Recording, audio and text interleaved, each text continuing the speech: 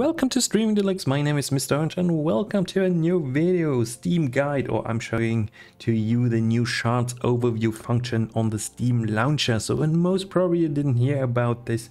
So most probably you thought like it still looks like the old chart. So very old. So, but the new charts actually is pretty cool. So they were revamping this and giving us some amazing new features. So where do you find it? So you hover over store and then you click on stats. So I'm just doing it now again and it's loading again. So I already have to admit I really like this this new overall chart. So where we can see online now and peak online in general. You see, yeah, more and more people play video games. So that's an important information.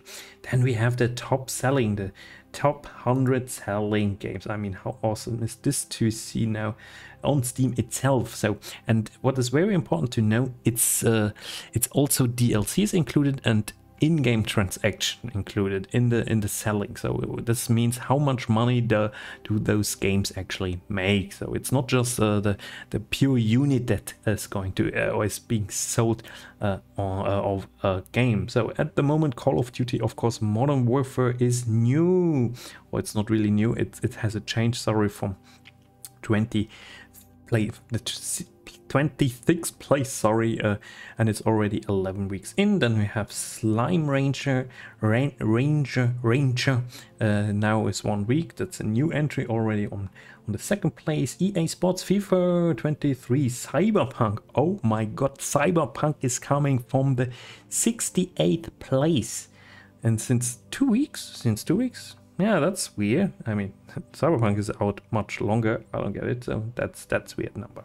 So, but it's coming from the 68th place, coming up so now to the 4th place. So that's amazing. Construction Simulator also a huge jump. Sea of Thieves seems to be a very popular game still.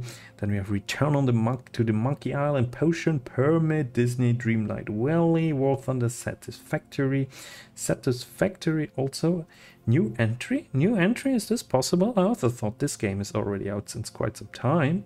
Half-Life Alyx, the same. New entry? That's also confusing. So Euro Truck Simulator, Destiny.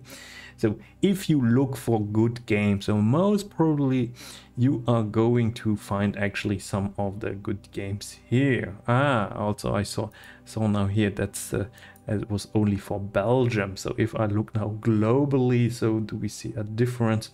It's actually not a huge difference if I just look for globally, or we look for China. Let's see what games are popular in China.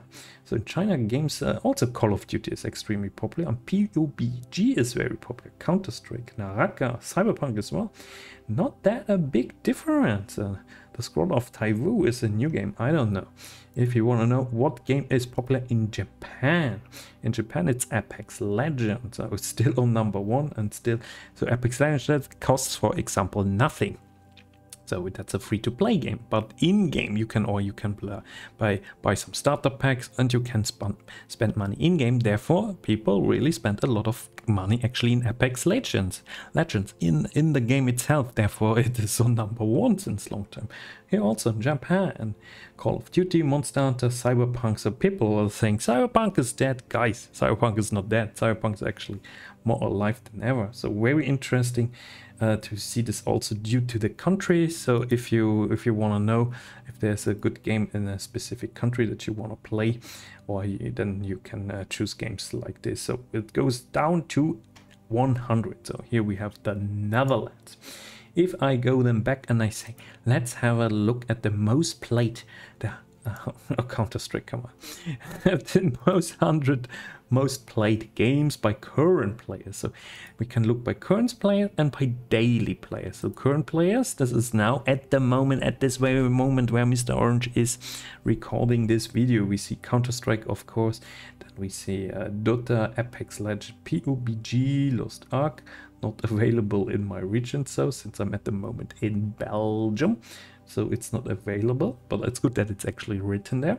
Team Fortress, Grand Theft Auto, Cyberpunk, also Cyberpunk, my friends. 82,000 people play this game again, and 56,000 people play Call of Duty Modern Warfare 2, the open beta. And this is what I'm going to do. I'm going to play this game after I made this video, because it's simply amazing. I really love this game, my friends. Mir 4, never heard about this one. So current players, and then if we look at daily players, let's see if there's a difference. Is there the current players? Dota is on 2, daily players, Dota's on 2, current players, Apex, PUBG. Yeah, it's very little change, so not really not a real change here. So, and then we have the weekly top sellers. That's maybe interesting. So weekly top sellers global for a whole week. So we see the Steam Deck is extremely popular. Then Counter-Strike Global Offensive made also a lot of money in a weekly selling point of view, and Call of Duty, of course.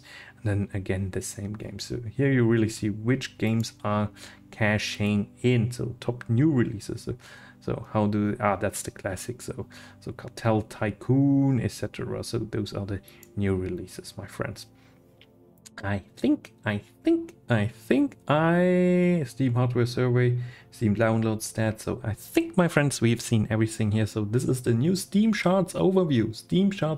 So I hope you enjoyed this video. So check this out. You can find it hover over store, then over stats, and then you come to those new functions. So I think it's pretty cool to get some more data, some more information. But of course, you can also use some of the third-party websites like steamcharts.com, like Steam Database or others. And I will also make a video about some of those websites in the future, because I always think if I see something cool that is related with Steam, I want to show this to you, my friends. So with that, I'm leaving it here, and I wish you a wonderful evening. See you the next time. Bye bye.